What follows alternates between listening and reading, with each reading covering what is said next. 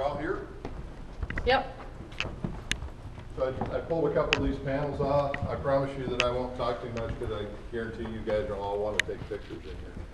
But I pulled a couple of these panels off so you can see our cutting edge 1965 technology and realize that the camera that you're probably using to take pictures of it has more processing power than everything in this room. But with this technology, we sent people to the moon, which I think is really kind of cool. So this is the Apollo flight control room that was used when Armstrong stepped off on the moon. So when they called down Houston, we landed, I forget the quote, but they were talking to folks. The Eagle has landed. The Eagle has landed. They were talking to the folks in this room. Kind of interesting, if you look at the fronts of the panels for the flight controllers, you saw downstairs that they were all graphical displays and they were being fed telemetry. For these, you really had to pay attention not only to what the vehicle was telling you, but you had to learn how to operate the hardware, right? You spent a little bit of time figuring out if I push this button, that's going to show me this piece of information. So these are all custom built, hand built just for this application. They spent a little bit of time figuring out how to operate this in addition to all the systems knowledge for the Apollo vehicles, etc. Some of the other interesting technology that we had in here, we had cutting edge pneumatic tube stuff, right, that you used at the time. So if you no kidding wanted to send an email, this is what you would use, right? If you wanted to send an email to somebody else in the building, you'd put it in here and send it off in a little P2 container. I did this tour at one time for a guy who actually used to work in this room, or he was part of the tour, and he told me a funny story about working in here late one night doing a simulation. He really couldn't get his back room to pay attention to him, and he finally figured out that they were actually all back there eating dinner. So he asked for a hot dog to be sent to the front room because he was starving to death. And if you think about what happens when you put a hot dog in a vacuum, why that memo came out next week that said, "Thou shalt not put food in the P2." When I worked here, they called it P-mail. P-mail, here you go. So I told you about the plaque hanging on the wall.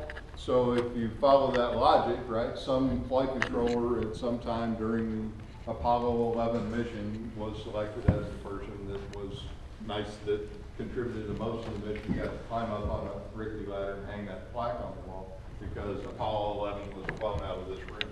That's why this is a National Historical Monument. If you also look there just to the right of Apollo 11, a couple of plaques, you see the Apollo 13 patch, which was the famous Tom Hanks movie that was done. They did not actually film it here, but they did come and they took a whole bunch of measurements and pictures and did all that stuff and then went back out to Hollywood and built a soundstage that looked just like the control room. They tell me they put that right next to the lunar surface soundstage that NASA used to take the moon landing.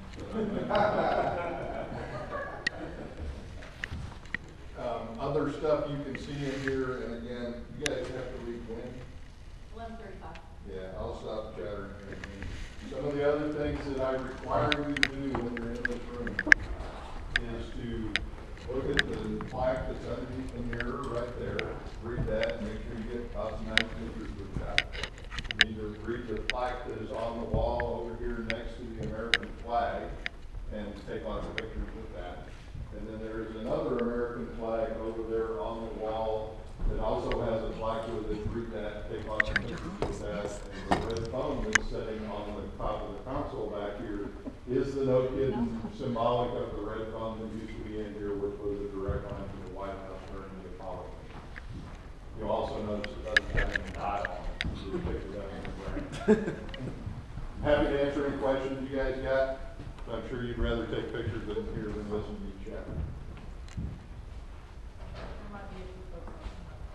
Say again? Okay. When was this termination mission? I don't know. But you can kind of tell that just by looking at the flags that we actually used it in the 80s for shuttle launch because we hung some of those flags up. They were using Vicar 1 up through 1995. and then they built a new shuttle mission control that they just took apart. So the electronics didn't represent how they were when it was being commissioned? Okay. Because 70 was the first shuttle mission that they did in Yeah. Picker 1. Did anybody point out these to you before? No. These are the, when a flight director retires, they retire his color. Oh, wow. So They retired here's his what? his color. So, for example, Chris Kraft, the first flight director, the first 3 flight directors were red, white, and blue. And when you retire as a flight director, they retire the color, or once they ran out of colors, they picked stars or rocks or something like that. So Chris Kraft retired, and they retired red flight. John Hodge was blue flight, Gene Kranz is white, and then all the others up through the 80s. I don't know. I think the rest of them. Ivory flight, bronze flight. Yeah, the other ones that were retired were are in the flight director office. But these were like the Apollo era flight directors. The ones.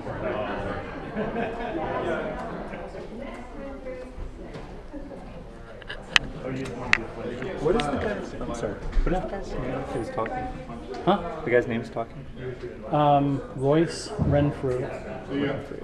He's Okay. Tungsten Flight on Twitter. If you Tungsten flight with a space or underscore or no Underscore. space? Tungsten Tungsten underscore flight. Thanks.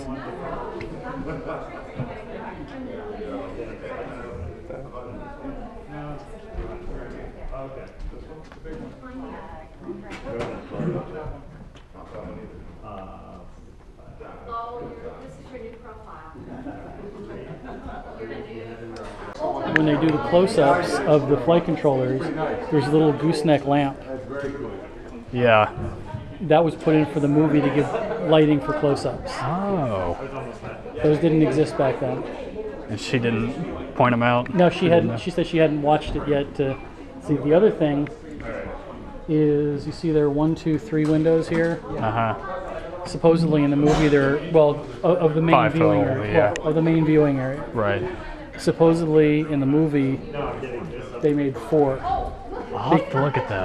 because it was easier to make smaller panes of glass or plexiglass for the viewing area. I will have to look at that next time I watch it. But when the movie came out, I was still working here in the downstairs one, but it was functionally and identically the same. Yeah. By the way, the only difference that you could tell, these have green consoles and green name plaques. Downstairs it was brown consoles and brown name plaques. Ooh. But they went so far as they went to carpet warehouses out in LA, and they said, we're looking for 1960s era carpeting that you might have in the back of your warehouse. And so they outfitted it in actual period authentic carpeting. Wow. This right here? No, this is new. Okay. But in the reason they didn't film it here is because they wanted to cut a hole in the ceiling for the boom cameras. Mm-hmm. And the tracks across the front and all that. And they wanted to move some of the consoles too. And Because I think for the movie they had to basically didn't have that there. If they did, it was movable. They could pull it in and out.